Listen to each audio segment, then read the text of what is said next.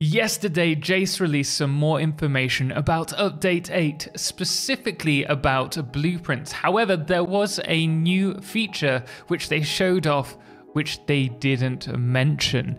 Did you catch it? Well, if not, do not worry, we're going to be covering that shortly, but firstly I wanted to cover the video's information.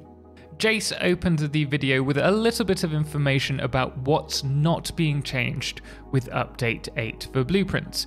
Firstly, larger blueprint sizes. I know a lot of you want them and are really interested in seeing that in-game, but they're not going to be doing that for Update 8. And the other thing is blueprint snapping. So they've actually been working on the snapping issues throughout Update 7, and they've actually made a lot of improvements to that. However, I do know a lot of you still really want the ability to snap blueprints, specifically things like conveyors or pipes, to other conveyors and pipes, which I definitely love to see, but I can't see that so far, given that in the previews, we can see that they're still connecting everything, all the blueprints together manually. Regardless, there's still some great new additions, such as the ability to use the radial dial to quickly switch between and select the blueprints that you want, which are within a given subcategory that you choose. Now, I feel this is actually a fantastic addition because up until now, I've not felt the need to specify categories for my blueprints, or subcategories for that matter. And by doing this now, we'll not only be saving space in our hotbar, especially if, like me, you prefer scrolling through the build menu rather than scrolling through other hotbars, but it'll also be pretty quick to select them through the radial dial as well. Another feature that's been brought to blueprints is the white arrow, which shows off the position of the blueprint so you know which way is facing forwards. Forwards being the direction which faces the blueprint designer's displays. Now, this is a small addition, but definitely makes our lives a lot easier, especially when you're building larger modules to your factory, which may have multiple splitters and mergers and may find it difficult to separate all of the arrows.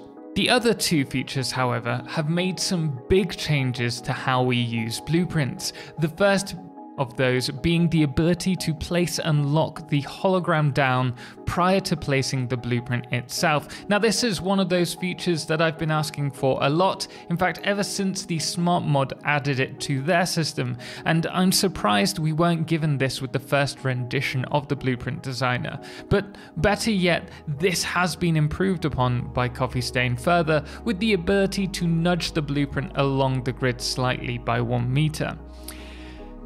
To activate this lock system, all you need to do is place H, and this will allow you to walk around the build before clicking again and placing the blueprint. However, if you've not got the right position, you can use those arrow keys, as I've mentioned, to nudge the blueprint to the desired position. This also works for structures as well, and really will be a massive time saver for anyone who finds themselves carefully placing buildables down for a given look that they're going for.